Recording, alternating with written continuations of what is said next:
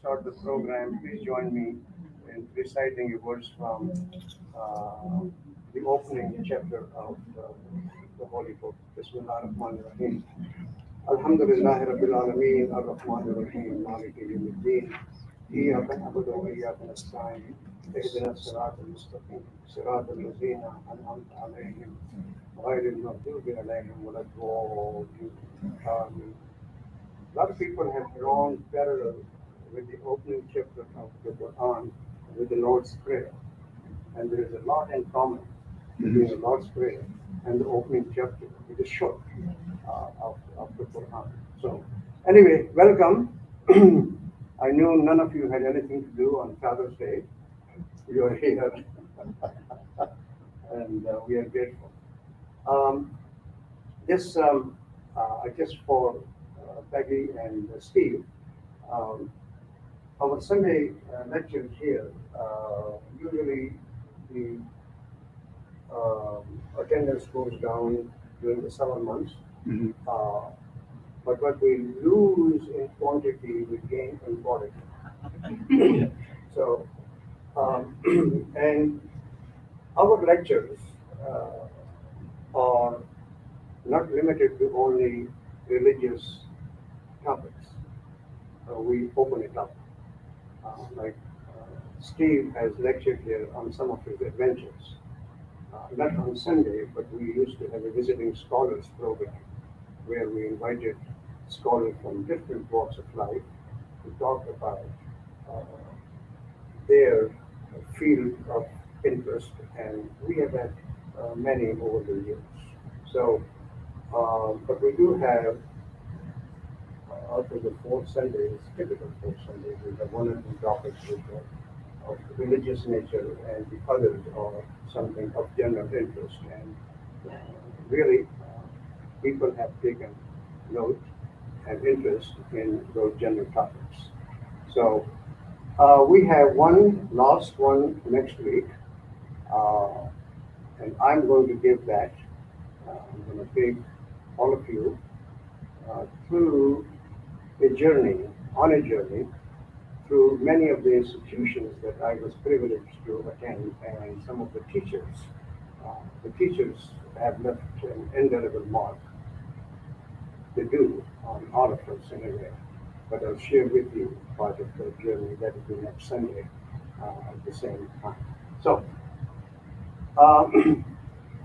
Steve Pollick was the outdoors editor of the Blade, and many of you know his work.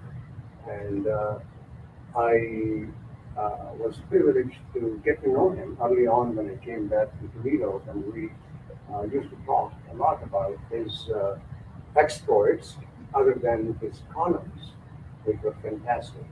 He also was a true outdoors man. Imagine in the dead of winter, he went to a small cabin in Michigan in an area which was totally uninhabited. And how many days you spent? 17. 17 days, yeah. He came Below back. zero. His bill for his psychiatrist went up.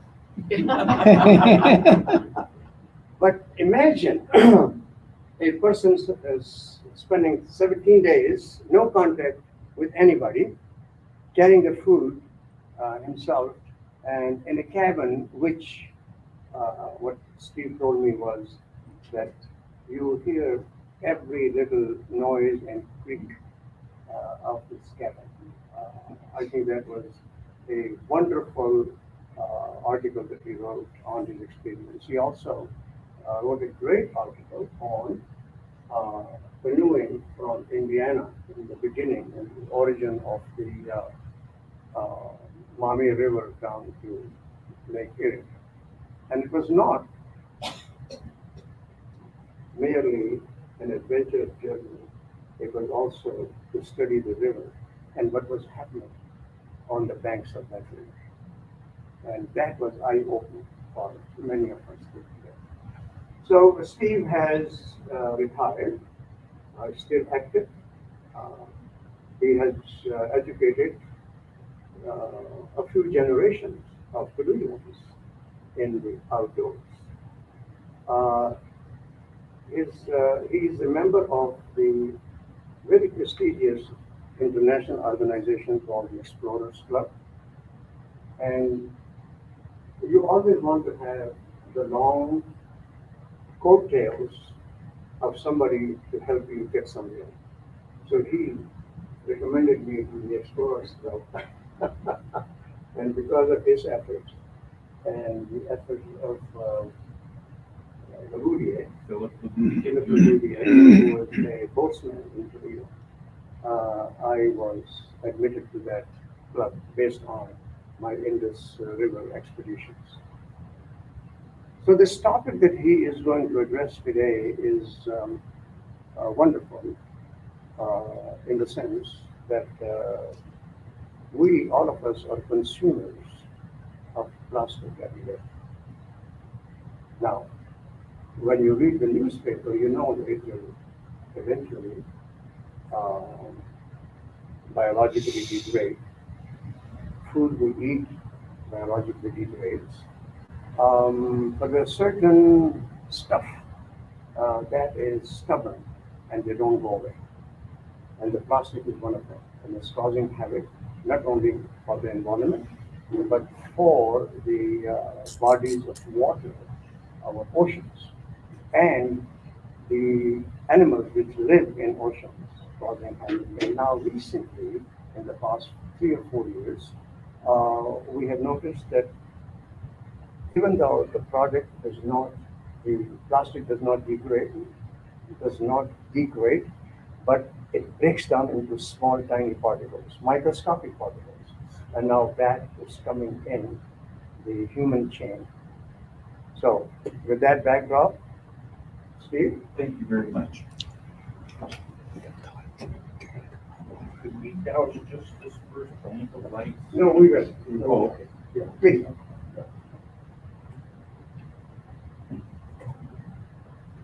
Thank you. Are we on? Okay.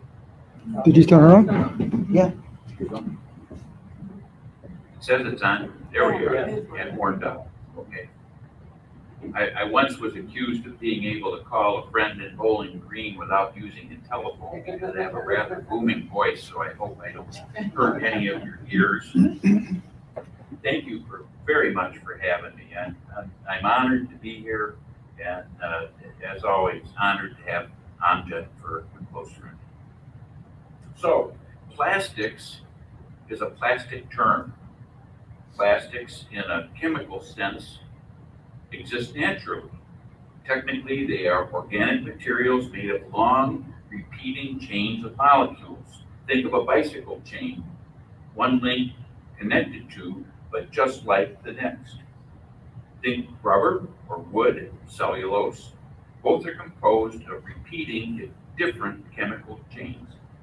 But our concern here narrows to the era since 1907, when a Belgian American named Leo Baekeland gave the world Bakelite, a material made from phenols, which are acids derived from coal tar. Bakelite, the stuff molded into old-fashioned radio cases and telephones and knobs, launched the era of synthetic plastics, and it took off like a rocket.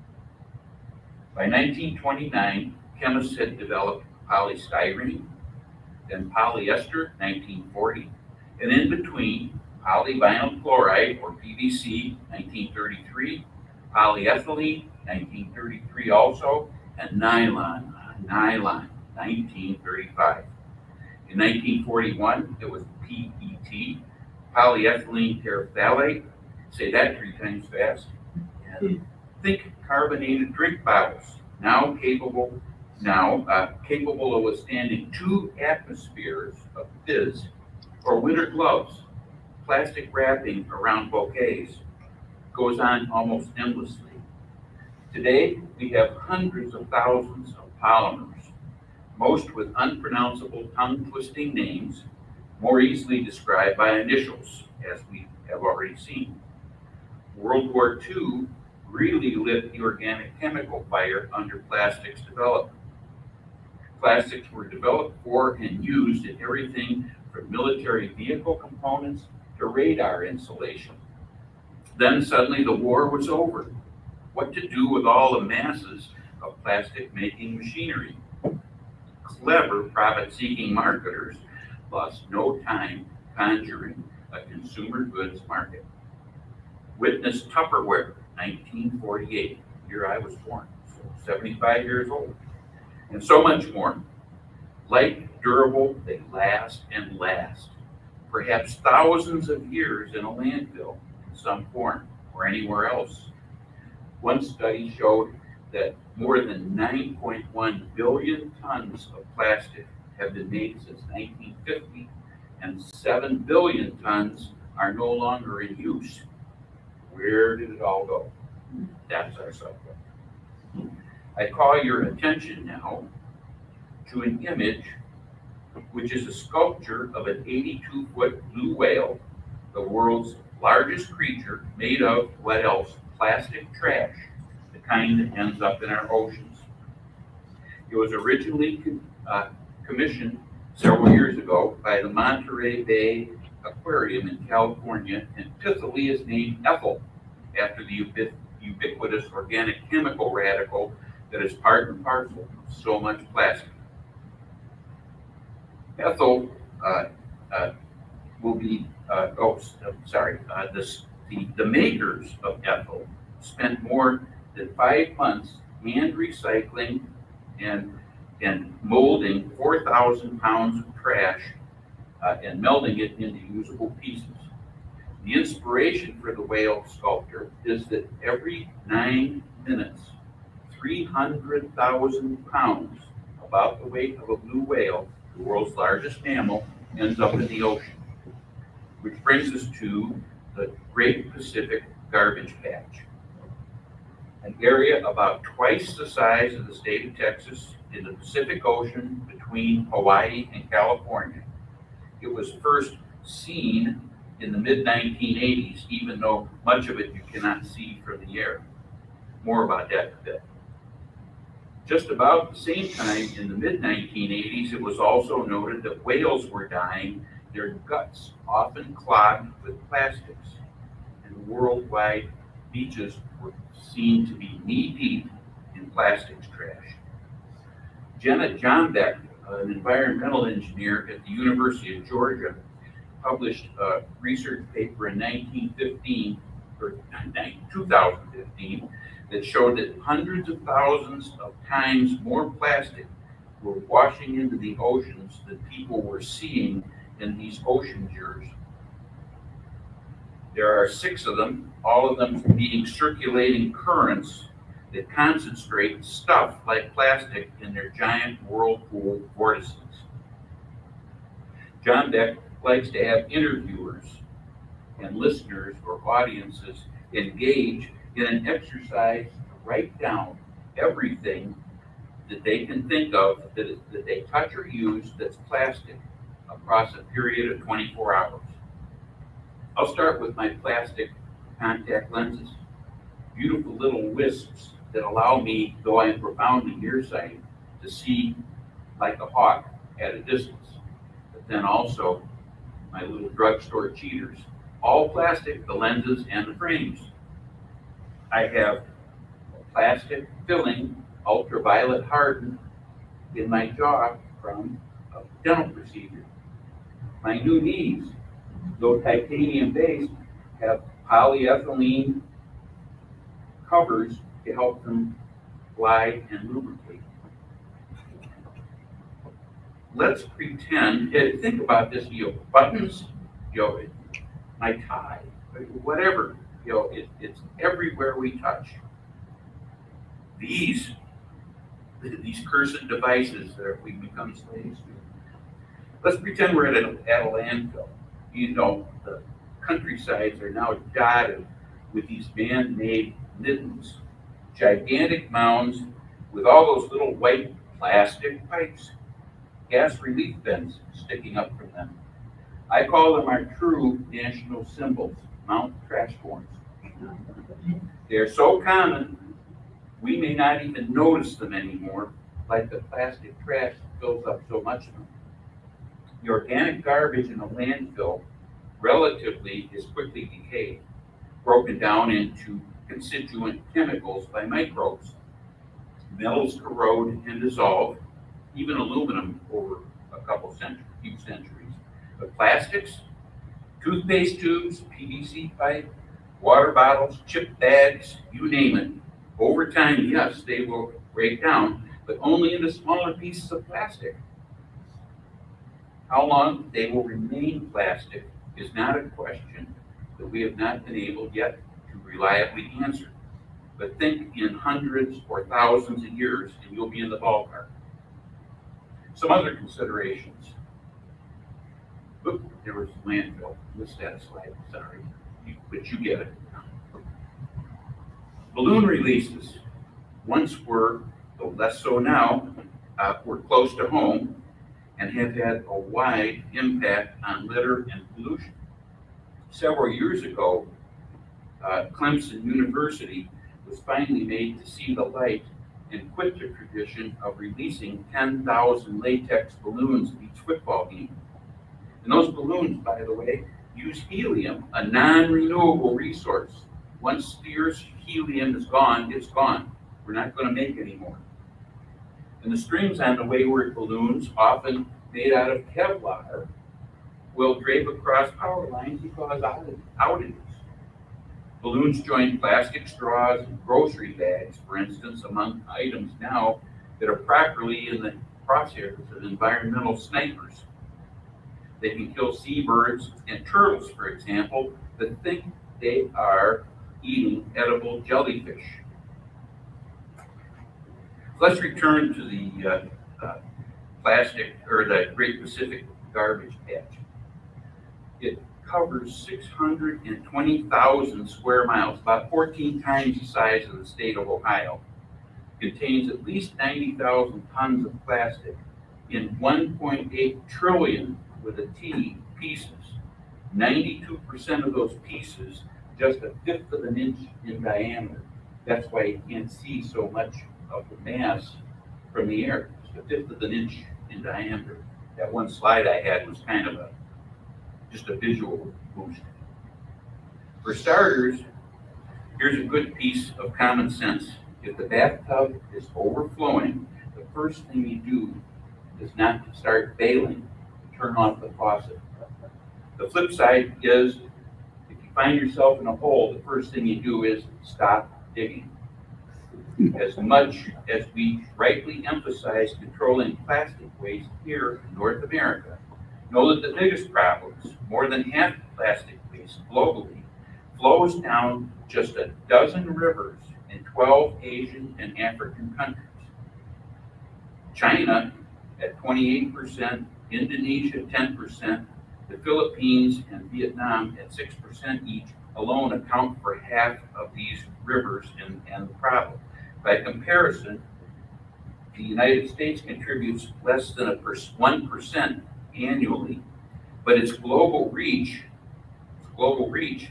indirectly generates this plastic overseas. We'll get to this momentarily. All the foregoing countries have growing consumer economies, but mechanisms for controlling that waste output are lacking. They resemble, in a way, America 50, 60, 100 years ago. One of my wonderful naturalist predecessors here, Lou Campbell, the equivalent to Lou Kluwer, that the two Lou's were the great outdoors writers of the early 19th century. He once told me a story how in the 20s, when he was just a young man, he challenged the mayor of Toledo about the Maumee River flowing black past downtown. And the mayor said, "Son, that's a sign of progress." And Lou told me he loved to tell that story. He was a wonderful man. In 2010, it was estimated 9 million tons of plastics were washing into our oceans. That is the equivalent to 5 grocery bags of plastic stacked every foot along every coastal beach in the world. Much beach trash, moreover, is composed of cigarette butts, which have a plastic base with cellulose, grocery bags, bottles and caps, straws, utensils, packaging, you name it. Oh, these were I'm sorry, I'm not coordinating well. These are some of you can barely see the world map. You can see the big circles are the problem areas for this. It is now estimated that 40% of packaging is plastic. Or no, wait, it is estimated that packaging now constitutes 40% of plastic use. A dump truck load every minute into our oceans. The developing countries are big contributors to the ocean plastics waste stream, but they lack garbage collection systems, modern landfills, and incinerators. But that does not absolve us, the Western consumer societies, which have driven the whole system from day one.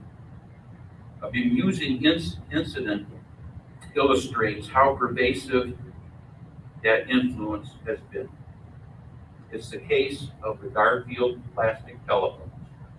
It turns out that a shipping container full of these toy Garfield the cat tellies fell off a container ship and ended up off the coast of France, eventually washing up into a coastal cave and breaking up.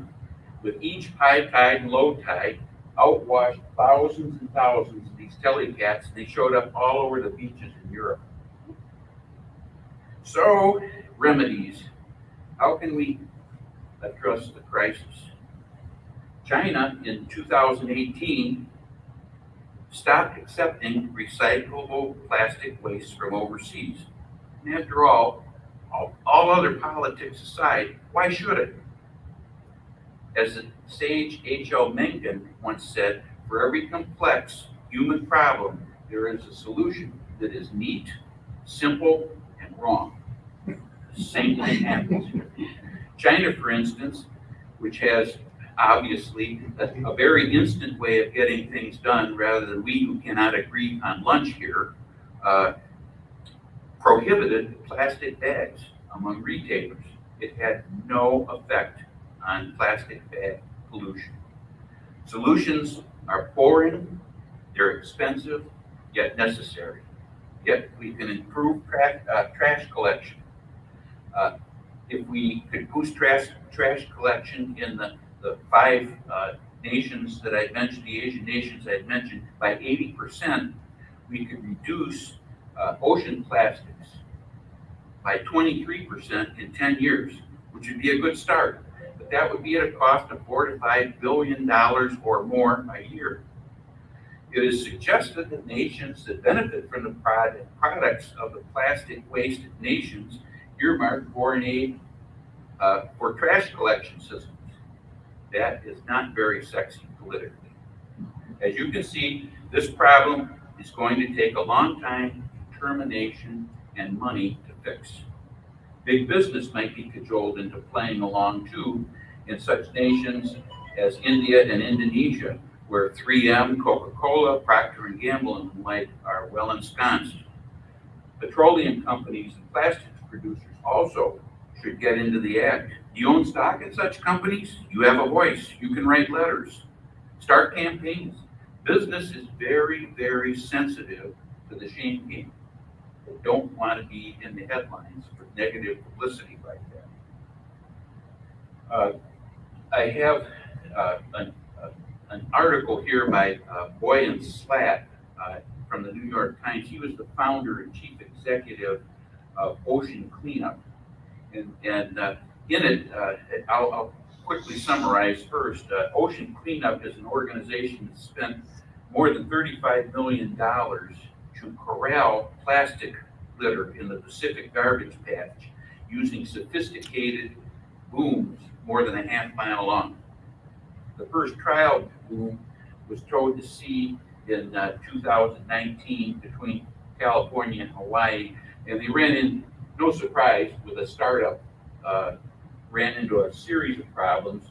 They brought them back to their home port, California, and re-engineered it, and went to several iterations, and they're finally getting the act together. But even Boyd Slack, the founder of Ocean Cleanup, admits that their best efforts are only at this point going to reach, so far have only reached about 0.2% of the waste that's out there. The long-term goal is to work over 20 years with a fleet of these booms and vessels towing them to clean up about 90% of the garbage patch. Very, very ambitious and very thoughtful, and I wish them luck. There's another aspect to this, and I've alluded to it a couple times. Amjad mentioned it: microplastics. Oh, this is going back quickly to the boom. This is a boom in the Los Angeles River.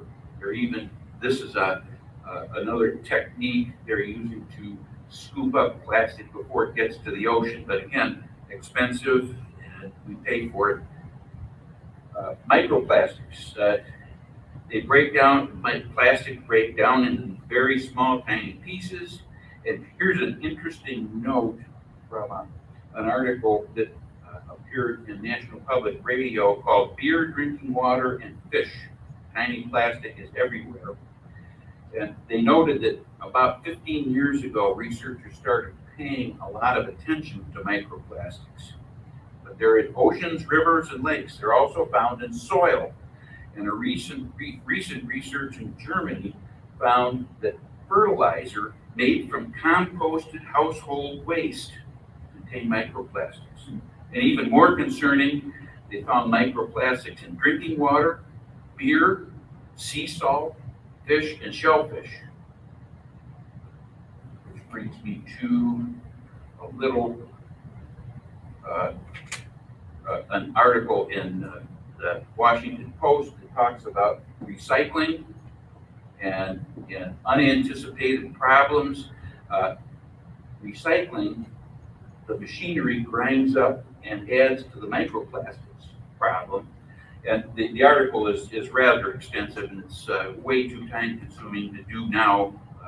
I once was asked to do this lecture across a 2-hour time period, and I would have gotten down into those weeds. But you get the point. The gist of that article is that yes, microplastics are a problem that are a tangential or a byproduct of recycling plastic, but we should not stop recycling plastics because of that. We need to keep moving on, and we're only about 9% of our plastics are actually recycled worldwide. About 5 to 6% in the United States. The rest ends up in the landfill, even though we are going to the trouble of putting plastic in the bins and so on and so on. The system is still inefficient, but again, everybody that's involved in it says, don't stop. Let's keep the mindset going. 50 years ago, nobody thought of recycling anything. At least it's in people's minds now. Even now, when you go to a restaurant and they serve a straw with your water glass, often now they ask, do you want a straw? 5, 6 years ago, you just got a straw all the time whether you wanted it or not. So these learning curves are happening, but boy, they seem painfully slow. Acrylic, nylon, spandex, polyester fibers from clothes washing constitute 99% of the microplastics collected in 3 Great Lakes rivers, according to a research study by Loyola University, the Muskegon, St. Joseph, and Milwaukee rivers. They picked those 3 rivers because one was rural and wooded, one was agricultural, and one had a rural-urban mix. I never thought of this until researching that. A single fleece jacket washed will shed 1,900 plastic fibers. 88% of fish samples had microplastics in their digestive systems, and 93% of us test positive for BPA plastic used in food and water containers. so it's in us. Microplastics are thought to absorb pesticides and industrial chemicals, again, more acronyms, PAHs and PCBs, UV stabilizers, flame retardants among them. 24 German beers made from local freshwater supplies were found to contain microfibers. So human ingestion of microplastic is almost certain nowadays, even it's in oysters, mussels, some fish. You can find them in Lake Erie walleye. There it is, but it's in us now already. So how to solve this? Yes, we can develop special filters for washing machines to capture microfibers. We can do more beverage container recycling and make it stick. We can crack down on littering. Yet cigarette butts, by count, are the most numerous litter on beaches. The Kroger Company, the huge grocery chain with many names across the country, 2,700 different stores, said this was 3 years ago, that it was working to reduce and divert 90% of its waste from a landfill by 2020. It's an interesting story that I'll circle back to momentarily. Starbucks also talked about eliminating plastic straws, Marriott International, and so forth. California went into an instant single-use carry-out bags statewide ban. Australia, same way, plastic bags banned, and much more. But the problem is there's also plastic in cosmetics, scrub beads, fishing lines, foam, and wrappers, and so much more. Just think of all the different stuff on our list. Is there such a thing as biodegradable plastic that will go away? Perhaps. Think polylactic acid, a long bicycle chain of sugar molecules derived from cornstarch, closely related to cornflakes. It can be used to make degradable plastic bags, clothing fibers, and much more. It can be formulated into cellophane and rayon. In the same vein, sugar cane is used in Brazil to make PET bottles for Pepsi. Ultimately, it is said, it is the profit motive that will drive development of more and better biodegradable plastics. It all turns on the price of a barrel of crude oil, which is the feedstock for making synthetic plastics. When oil grows dear enough monetarily, the synthetic plastics era may well enter a biosynthetic age. It will not be tomorrow, which is why we here are worried about drowning in plastic waste everywhere. But there is some hope on the biodegradability front. A new study came up with a surprise bacterium.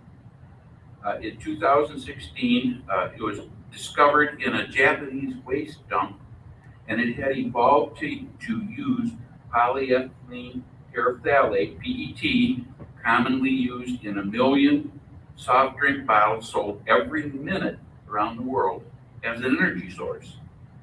The team of scientists originally began running tests to see how the bacterium Ideonella sacaiensis managed to produce an enzyme capable of degrading PET.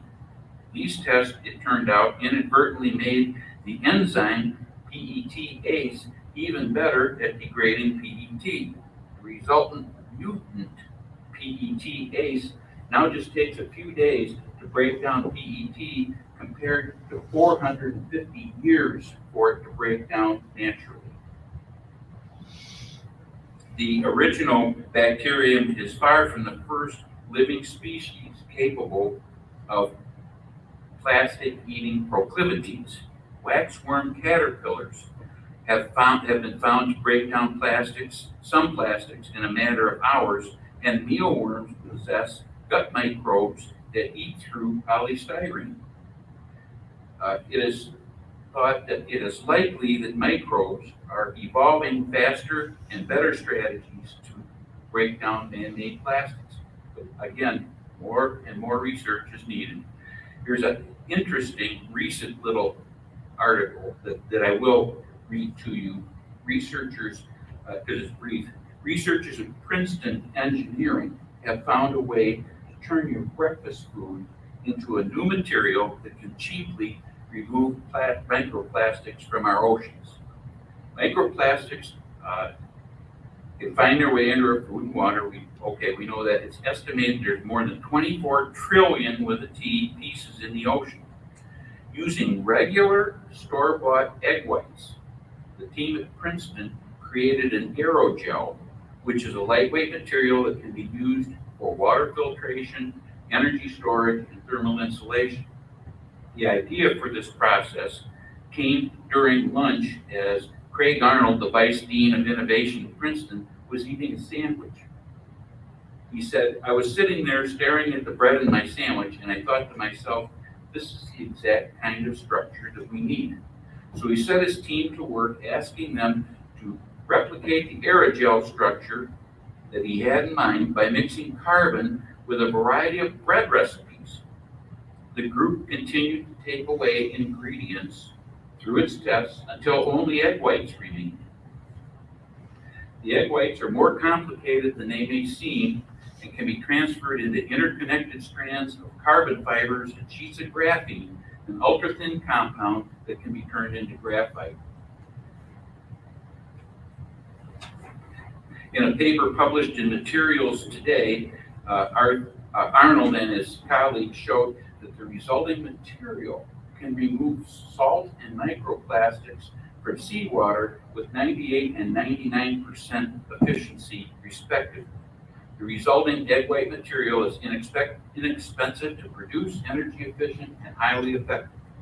One of the paper's authors noted that activated carbon is one of the cheapest materials used in water purification. We compared our results with activated carbon, and it's much better. Of course, now it's proven on the test bench, scaling it up and getting the political will to pay for the scale up is the big $64 question. I want to circle back here to Kroger. Back a few years ago, in 2018, they wanted to phase out plastic bags, and 380 billion plastic bags are used in this country every year.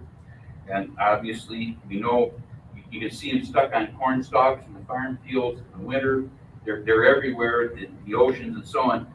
But the problem with replacing plastic bags, say a cotton reusable grocery bag. Back in Kroger started pushing these in 2018. You go to Kroger's now, they're back to plastic bags.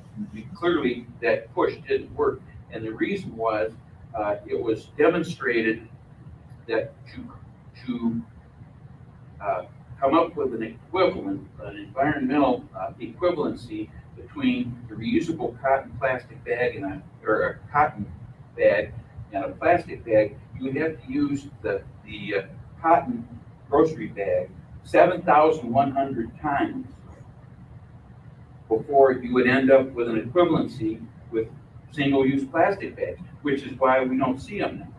And think about it, 7,100 times. If you use that plastic bag to carry your groceries once a week, you have to do it for 142 years to come up. I did the math, and I think I was right on it, to come up with the equivalency. So that's why we're back to plastic bags. At least now Kroger's, at least my Kroger's, they have big bins where you can take these plastic bags back, and I hope they put some good use to them rather than just take them to the trash.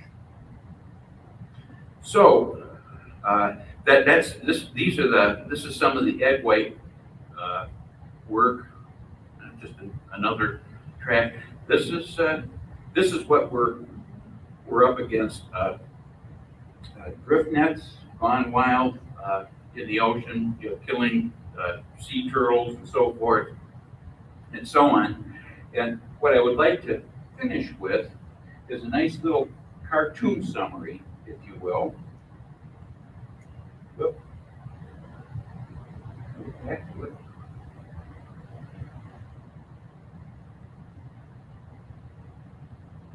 When the gods granted King Midas one wish, he wished that everything he touched would turn to gold. I don't know if we Midas was delighted. Trees, rocks, buildings, all gold. But soon he found in horror that his food can start this again. I didn't know that. Please stand by. When the gods granted King Midas one wish, he wished that everything he touched would turn to gold. Midas was delighted. Trees, rocks, buildings, all gold. But soon he found in horror that his food turned into gold as well. When he hugged his daughter to soothe his pain, he realized his mistake too late. The richest man in existence was starving, heartbroken, and alone. Humanity got a similar wish granted when we learned how to turn brown, sticky goo into magic. Plastic. Cheap, sterile, and convenient, it changed our lives. But this wonder of technology got a little out of hand. Plastic has saturated our environment. It has invaded the animals we eat, and now it's finding its way into our bodies.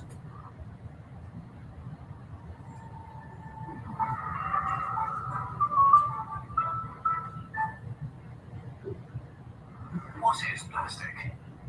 For most of our history, humans used stuff we found in nature to build the things we needed. But the invention of plastic roughly 100 years ago completely changed our world. Plastic is made from polymers, long, repeating chains of molecular groups. In nature, polymers exist everywhere. The walls of cells, silk, insect carapaces, DNA. But it's also possible to create them. By breaking down crude oil into its components and rearranging them, we can form new synthetic polymers. Synthetic polymers have extraordinary traits. They are lightweight, durable, and can be molded into almost any shape.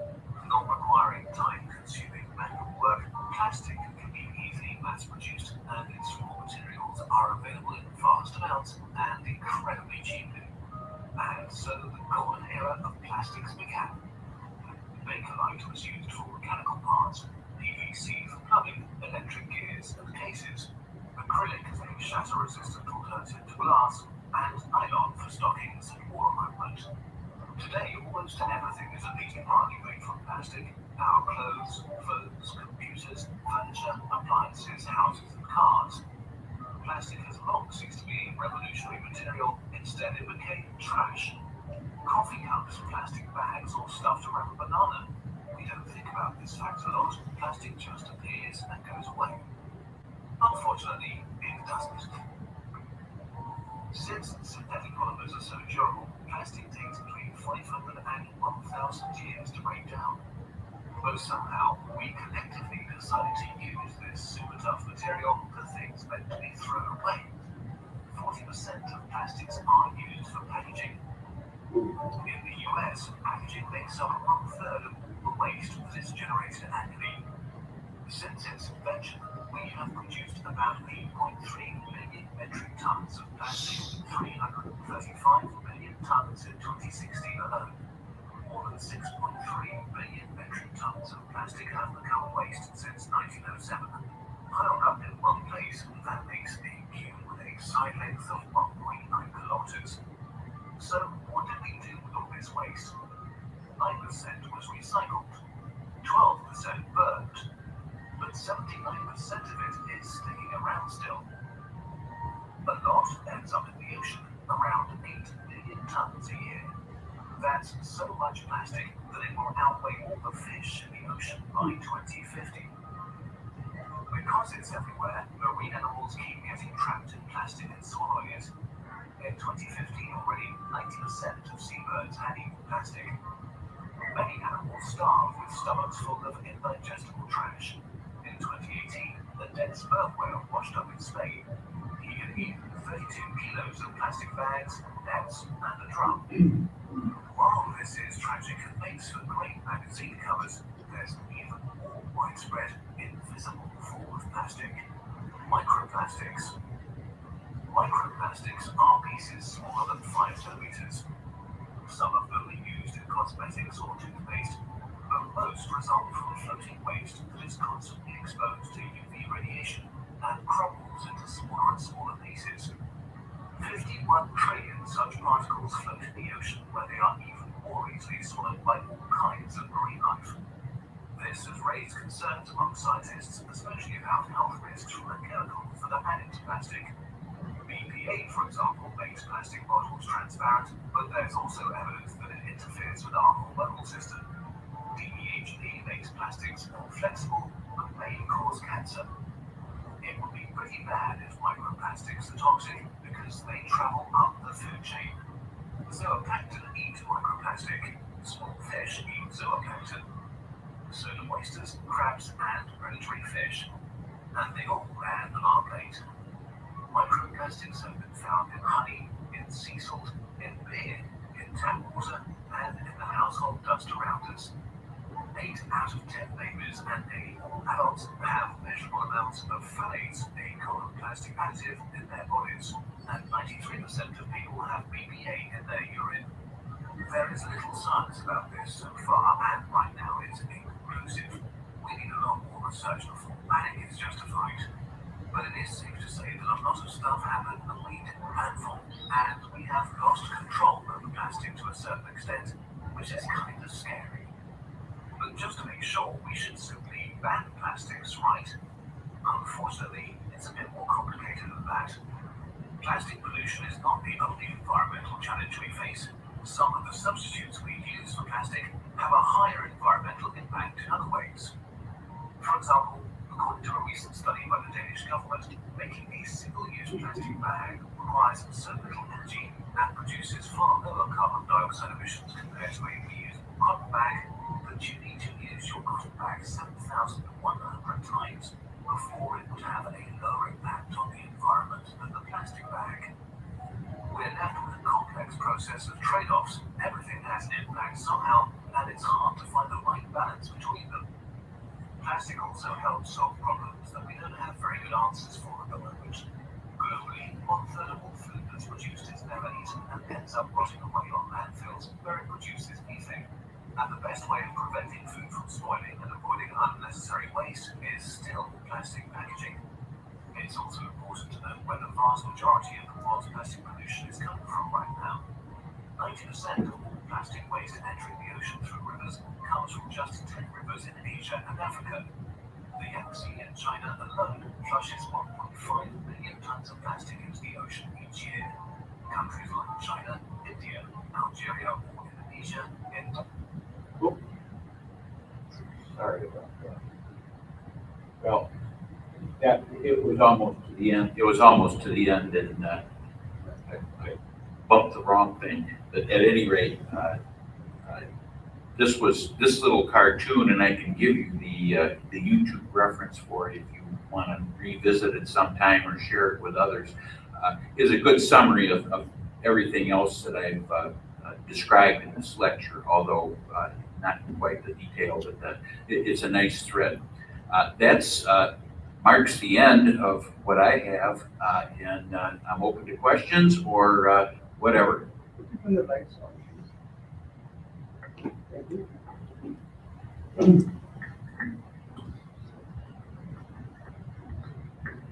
There's a clip in there.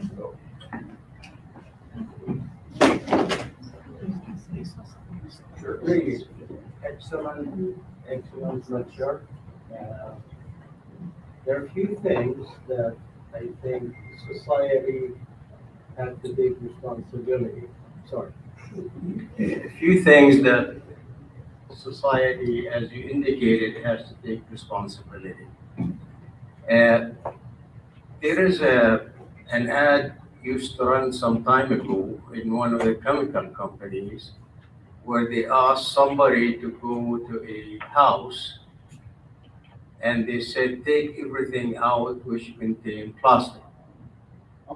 We ended up with just wood shell. And that is the truth, because even as we stand, we'll become naked if we were to ask, take everything on you, which has plastic in it.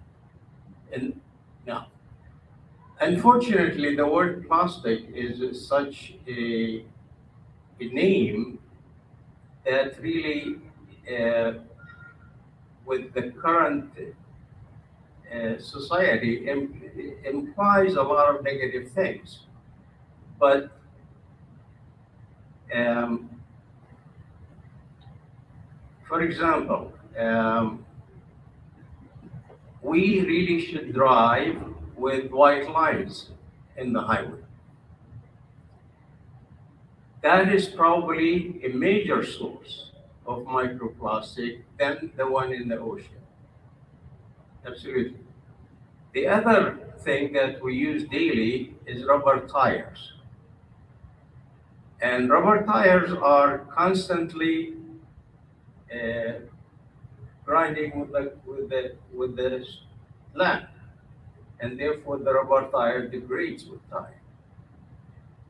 Turns out those are really major sources of microplastic, more so than, because micro implies on the scale of micron.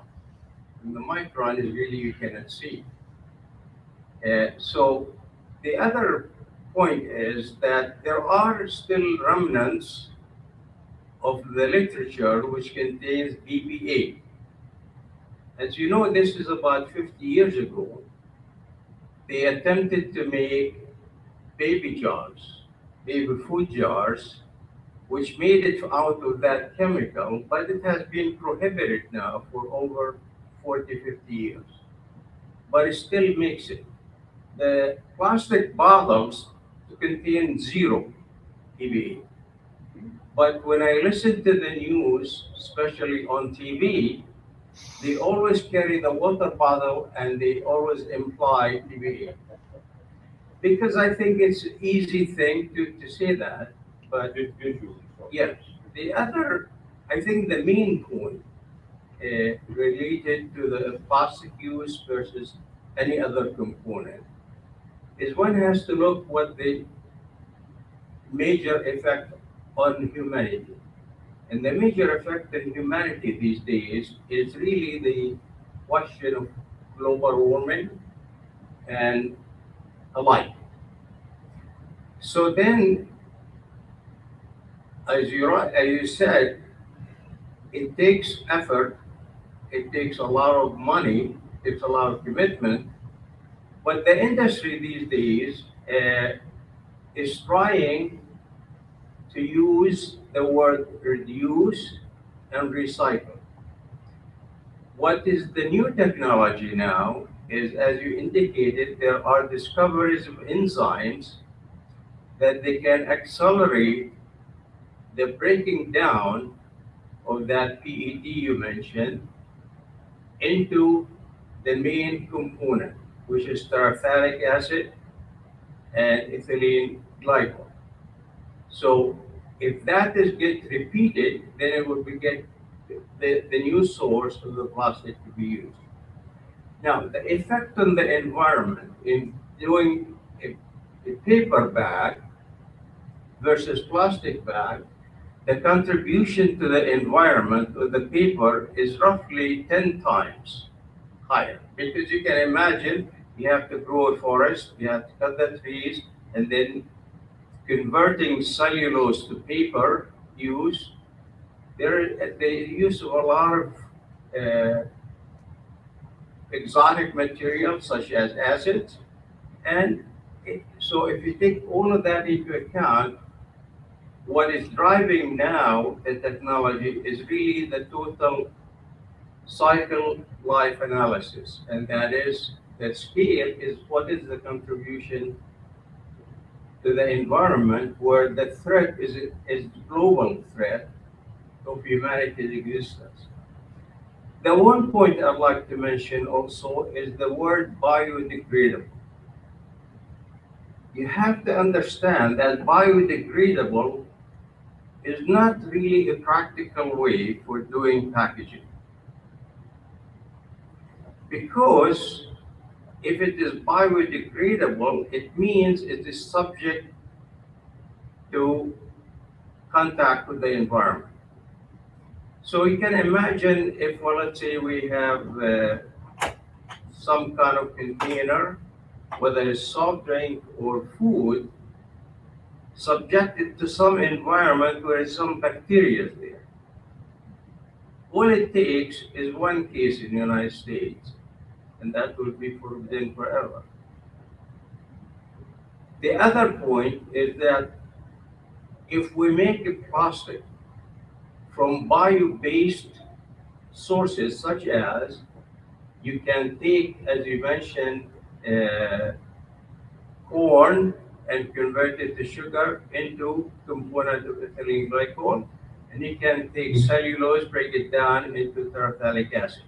Yeah, these are bio-sourced. Once you make the PET itself are no more biodegradable. So there are limited number of plastics which are naturally biodegradable. PPE, you mentioned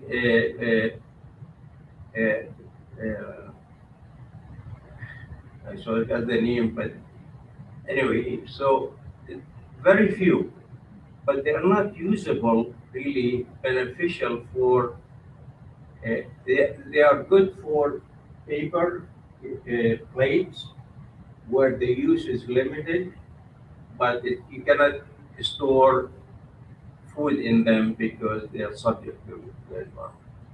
But excellent lecture, congratulations. Thank you, Pollick. Thank you so much. It was very, very enlightening. Quick question about that. I don't know whether it's called boom technology, but that 0.2% effect that they've had. Could you just elaborate on the system or the method by which they've had that effect? Where they were, the booms? Yes, yes. Yeah, there's this outfit, Ocean Cleanup, that was founded by this Danish entrepreneur. They started out with the idea that they would put booms out at sea, out in this garbage patch, and drag the booms through, and then they would collect the plastic that the booms gathered up.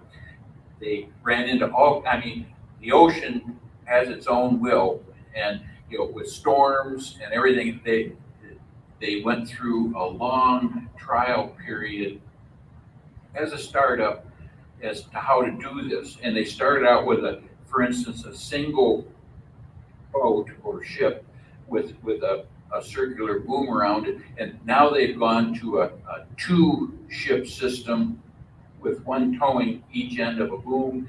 They've redesigned the booms to be much more effective, and I hope it would be nice to see them succeed in corralling this. It's quite a problem, but again, it's only the Great Pacific Garbage Patch. There's an Atlantic Garbage Patch too, and an Indian Ocean Garbage Patch, and a Southern Ocean Garbage Patch, as you saw. But the principles are the same. If the current generation of their technology is up to the test, they may be able to corral 90% of the plastic in the garbage patch in the next 20 years, if they can raise the money to pay for the work. What happens after they corral it? Oh, they put it on barges and take it back to the mainland to recycle it and reuse it. That's the idea. I hope they don't make more Mount Trashmores.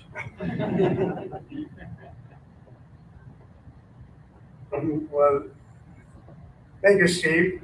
Welcome. So before I conclude, there is lunch downstairs, courtesy of Al Hayanis. and please join us for lunch. We're going to stop here, and I will present a watercolor of Islamic Center of Toledo Oh, to Steve. thank you so much. I appreciate that. We are, I'm joking, we are undergoing some hard economic times, so we did not frame it for you. I'm honored. I've made so many wonderful friends here over the years, and I appreciate it very much. Thank you so much. So what's going to happen You wanted now? to say that there was a plastic frame and you had to take Oh, that's a good That's the comment. We are going to conclude this part. We will have about 10-minute early afternoon prayer service. Will take about 7 minutes at the most, and then we will have lunch downstairs. But those of you who are not staying for the service, please help our guests go down to the cafeteria. Okay? Well, thank you very much. And don't forget to